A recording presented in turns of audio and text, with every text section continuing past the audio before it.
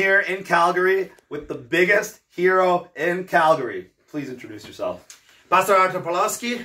Say what you said on the video. Everyone wants to hear it. Well, every time the dictators are coming, the villains are coming, you are to say, get out! Get out of the house! Get out of your businesses! Get out of our churches! Get out of our lives! Get out! You have no place here. Do not debate with them. Do not talk with them. Get them out of your places. It's that simple. You simply tell them, you're not welcome. This is trespassing. Get out. We're going to keep our businesses open. We're going to keep our lives running. We're going to keep our country healthy and our people safe. It's that simple.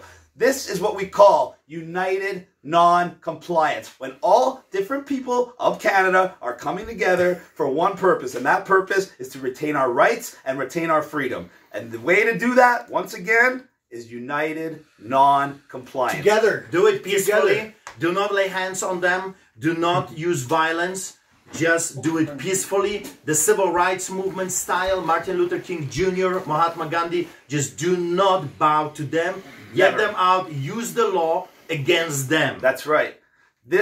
We have to let everybody know that you have the ability to just say no. That is the global movement we have started with the hashtag #JustSayNo, and it's going viral, and it's going big, and it's going to be what wakes tens of millions, hundreds of million people up around the world. And because of brave men like this, people of Calgary have been inspired, people of Canada have been inspired, and now it's time to inspire the entire world to stand up against this tyranny and retain our rights and freedoms and our way of life.